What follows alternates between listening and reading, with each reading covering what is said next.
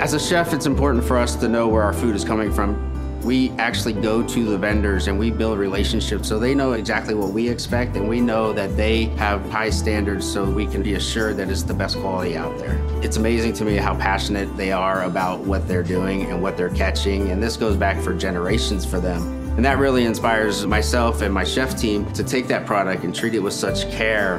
What I think makes Maine lobster taste so good specifically is it comes from ice cold waters, and it really has that sweet but a little bit salty ocean flavor.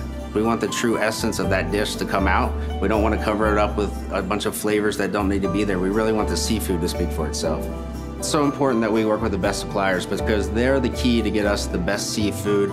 They're proud to catch the best, and we are proud to serve the best.